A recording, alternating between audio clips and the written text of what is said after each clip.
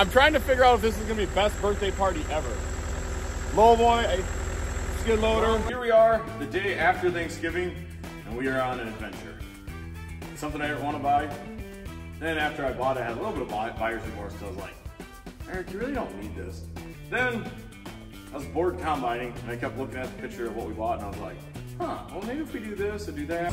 Admit, you want to come with, because this kind of screams adventure, don't it? I do, and actually, so I was telling Don last night, I said, only you brothers would roll up with 100 grand in equipment to buy it. Today, I set my new record, 1.26 miles, backing down a road. Here's what we bought.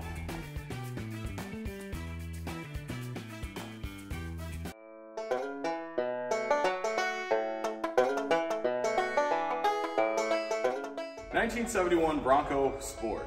Now, it's rusty as can be. The description says it has no motor.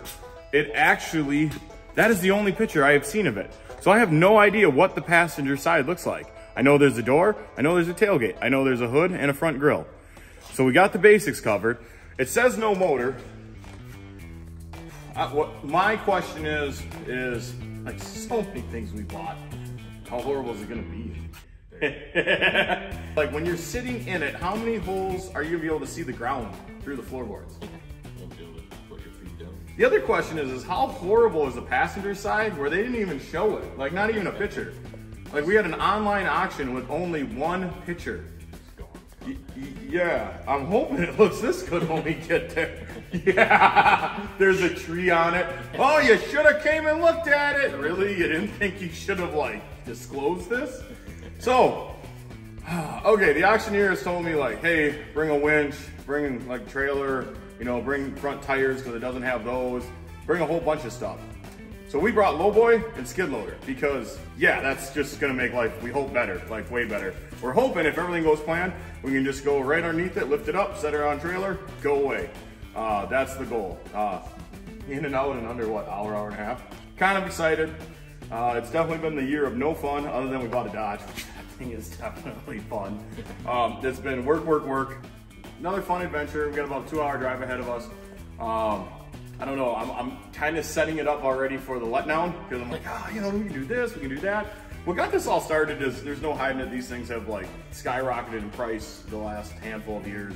But because I got a 70 Bronco, I have buckets and buckets of Bronco parts.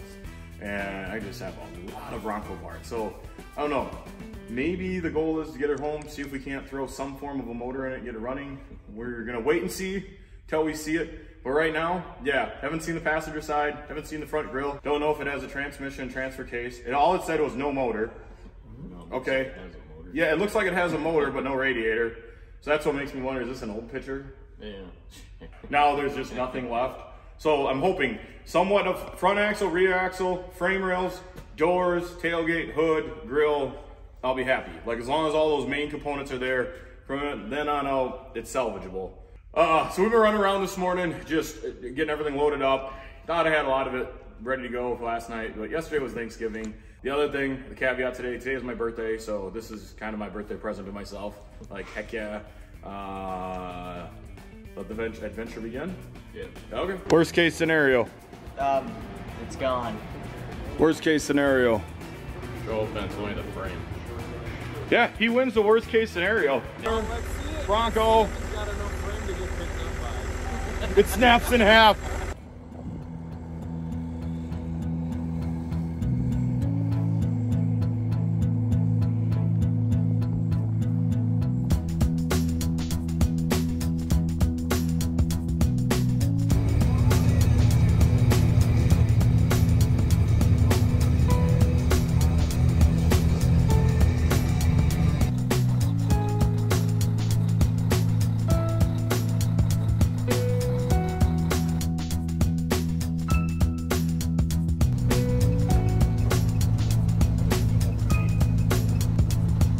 Getting close. I'm so excited.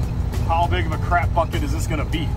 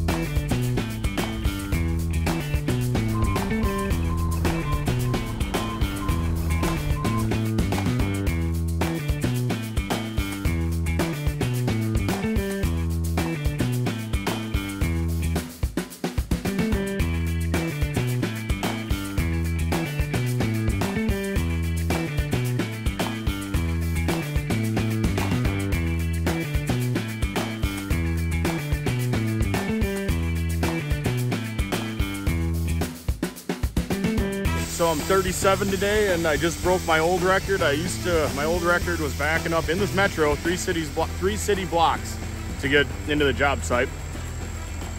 Out in the country, it was to back up 3/4 of a mile because I went the wrong way. Today, I set my new record, 1.26 miles, backing down a road. Hey, I only had to pull up once, and that was because I was making sure my phone didn't fall off the dash. Question. Yeah. Was it fun? That tree caught me for a loop. Wham! What's that? Yeah, Oh my God!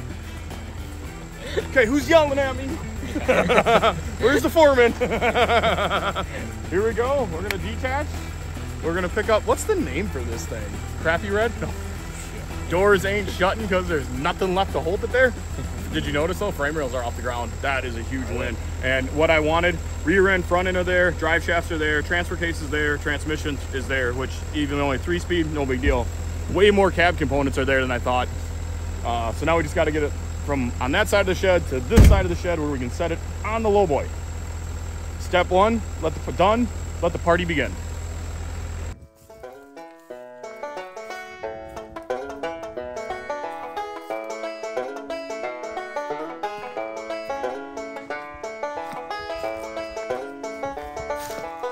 Crazy thing is, I think the top is technically holding it from falling over, but the cool thing is frame's there.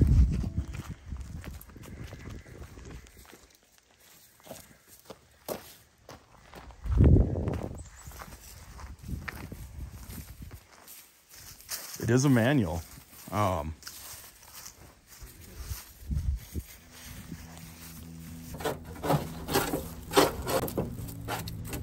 So we're trying to get the tailgate closed because that just makes it stay better if we get it closed. Whoa, that's actually a nicer shape than I thought it was gonna be. Okay, wait. The Ford, we've done this before. It's hidden something right here. Yep, that's the lock. Yep, nope. No. Mouse? Something else. Oh, something else. No. You Okay, hang on a second. Okay, better? It's kind of fun when you don't care. Yeah. I think we're gonna call that good enough because I think what we're gonna do is run a strap when we get this down. I think we're gonna run straps over the top just so that doesn't do that, yeah. And then our door over here. supposed to go, huh? Yeah, it's missing the little pull strap right here. Yeah. Well, the whole point of that is a couple bolts you can pull your doors off. There's one secret to this truck. Oh, no. I spoke too soon. There's missing one trim piece. I don't really care, though. I'm still kind of falling in love with it. Well, drum's cracked. Look at that. Okay, that's junk. But, nice thing is we got the hub. Okay, ish. Yeah, not terrible. It is kind of like the Dodge, yeah. The door up in front. Yep, strap holding doors. Yeah.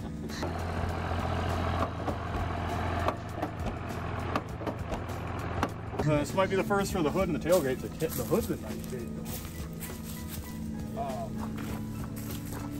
Yeah, dude, there's some cool. As dumb as all this sounds, there was a starter in back. We can get that rebuilt. We got the bumpers, trannies there. Oh, it's still spinning. Nice. Do you think you can get it as nice as your other Bronco? Oh yeah, for like a really big budget, yeah. You could. Yeah, I don't think you really want to. It's gonna cost a lot. I think it had a plow in it at one time because that's what that plug-in would be. Really? There's some cool northern Minnesota nostalgia here that is kind of cool. It's just like a push bumper. I think it was the old plow mounts. Yeah. Or put, yeah, maybe they had a push. Yeah, I think the plow mount went on there. I think they had the bumper in front of it. Yeah, see if you can get it out just so it don't break. I don't flying glass. I put the headlight cover right there. Yep. Nice. Good job. It didn't break. Yeah. There actually is a lot here.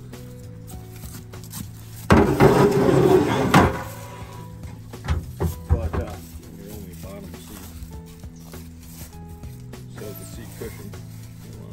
Yeah, but there's some stuff that I can straighten out. And, I mean, it sounds stupid, but even just having the bumpers, it's a couple $100. Okay, let's set it back down. The stuff normal people don't do on a Friday, Black Friday.